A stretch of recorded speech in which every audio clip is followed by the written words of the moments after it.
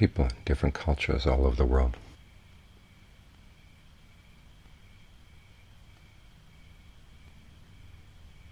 Comment that as you're about to die, your life passes before your eyes.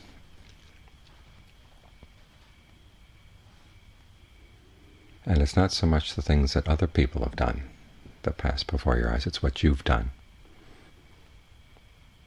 Or in cases where you should have done something, the things you didn't do.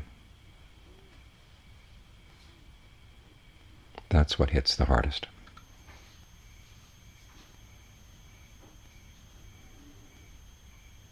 Which is the opposite of our normal everyday concerns. We tend to focus on what other people do, what they say, or what they might do to us, or they might say about us. And that can consume us. And we tend to forget to look at what we're doing.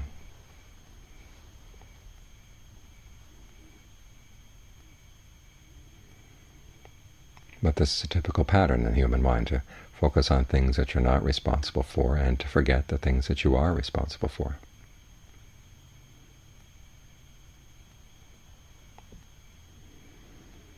If you remember that your life is shaped by your intentions, then you also remember that the shape of your life is something you can determine for yourself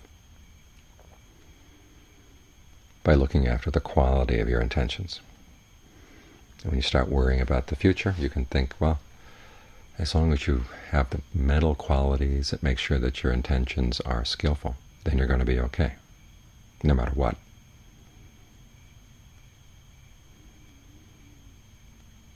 And so this is how you invest in the future. This is how you prepare for the future, is developing good qualities of mind and trying to make sure that they're as good as possible no matter what the circumstances.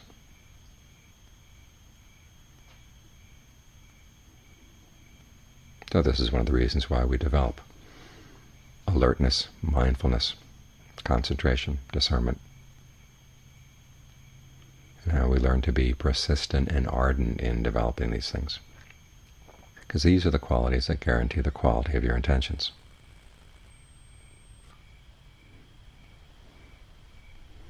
There's a teaching in the commentaries about the cycle of action. First there's the intention, and then there's the result, either pleasure or pain. And then there tends to be defilement. When there's pleasure, you want to hold on to it and do what you can to maintain it. When there's pain, you want to push it away. And so greed, anger, and delusion can arise around the pleasure and the pain. And then the greed, anger, and delusion have an impact on your actions, on your intentions, and this keeps the cycle going around, and it keeps it going around in directions that tend to lead to suffering. The more the defilement, the greater the suffering.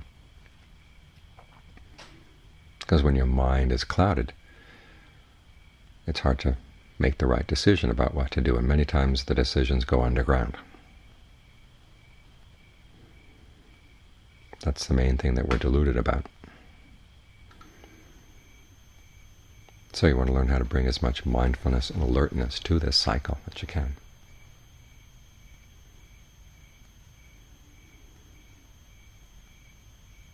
Now you can't cut the cycle between the action and its result. But you can cut it between the result and the defilement.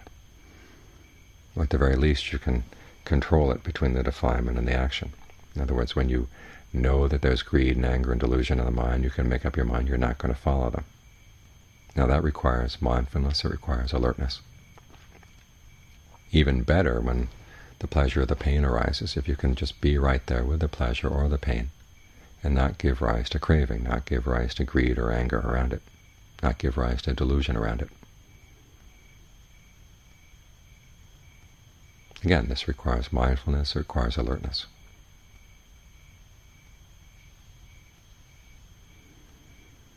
And on top of that, it requires a very practical kind of wisdom and discernment. Say a really strong emotion arises in your mind, and part of you would really like to act on it, but another part knows that if you act on it, there's going to be trouble.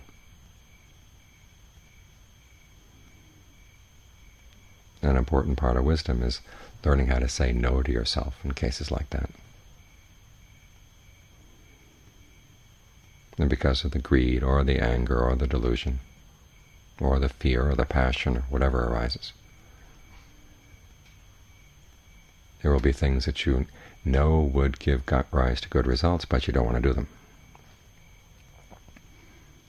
And you have to learn how to figure out how to talk yourself into doing them in the midst of the anger, in the midst of the whatever the defilement in the mind.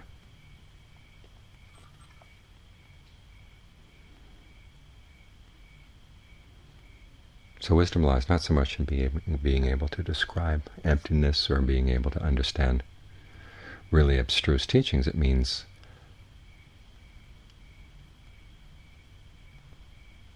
how to deal with cause and effect in an intelligent way, in the midst of your defilements. So you learn how to say no to them.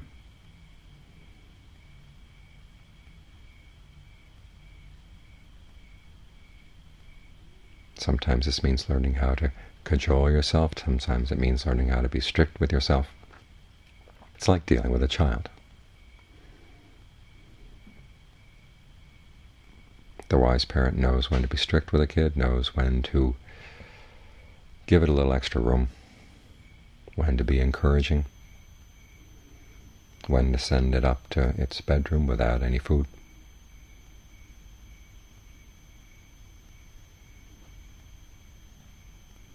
And being able to sense what are the signs that tell you what to do in any particular circumstance, to get around the fact that there is greed in your mind, or there is anger in your mind.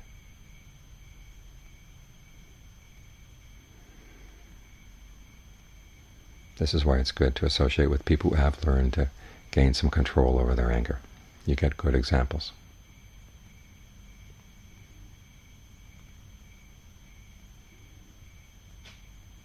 And this is why meditation is such an important part of not only the practice while you're sitting here with your eyes closed in the monastery, but wherever you are, learning how to stick with the breath, keep the mind in a comfortable place. That right there is a large part of the battle. If anger comes and you feel that you just can't stand it, you've got to get it out of your system, okay, it's a sign you've lost touch with the breath. You haven't been on good terms with the breath. You've forgotten how to use the breath to disperse the anger. Same is true of lust.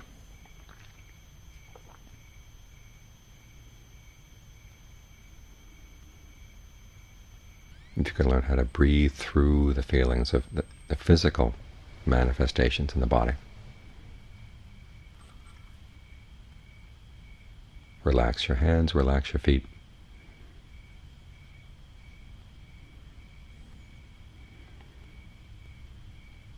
You can start occupying the body instead of having that particular feeling occupying the body.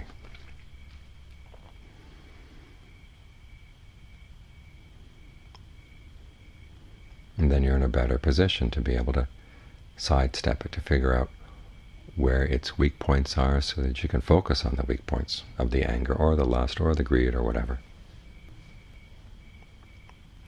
and work your way around it. In particular, you can work around that. The message it's constantly sending you is, you're going to have to give in to me, so you better give in now. Question that. And this is pretty much the way of the world. This is the way we're doing things now, so you better accept it, you better give in. Because you're going to have to give in someplace along the line, so give in now. Just keep questioning that. Say, well, maybe I may give in 5 minutes or 10 minutes from now, but I don't want to give in now. For the time being, I'm going to stick with what I know is right, what I know is going to be skillful. And many times you find that in 5 or 10 minutes, the greed or the anger has lost its power. You weathered the storm. Another one of its messages is, I'm going to come back at some point, so you might as well give in now again. Say, well, maybe I'll give in when you come back, but not right now. And do your best to make the body a comfortable place to stay in the meantime. That right there gives you a lot of energy. In other words, learn how to use what you've got here in the present moment in terms of the breath,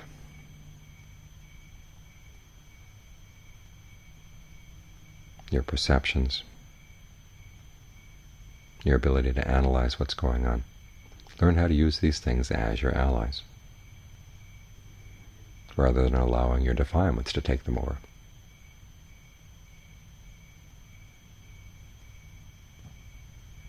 This is one of the ways in which meditation shows its real benefits. It's helpful in that battle of getting yourself to do what you know you should do, because it's going to give good results, or to abstain from the things you know are going to give bad results. All too often we think of wisdom as being very refined, something about emptiness or not self, or other very abstract things. Well, emptiness and not self show their value when they are useful in this problem right here. You look at the defilement and you see that it's empty of self. You look at the state of the mind when the defilement passes away and it's empty of suffering, empty of stress.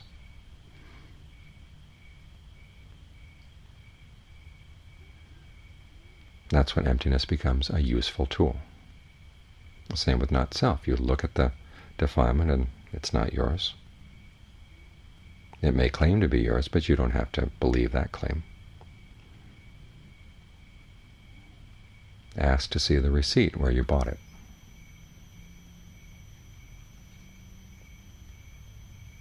And it doesn't have any receipt to show.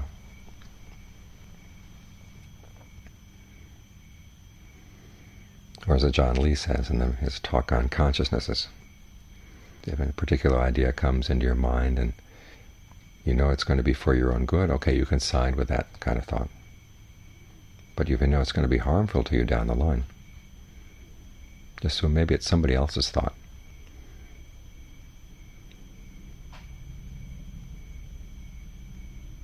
Maybe it's the parasites in your blood, or the worms in your stomach. In other words, just because a thought comes into the mind and begins to take over the body doesn't mean that you have to sign on to it. Okay, that's a way of using the teaching on not self in the real work of wisdom, which is to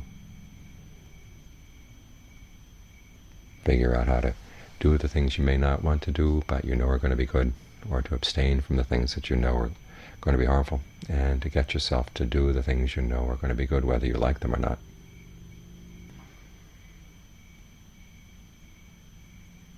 That's where wisdom really counts.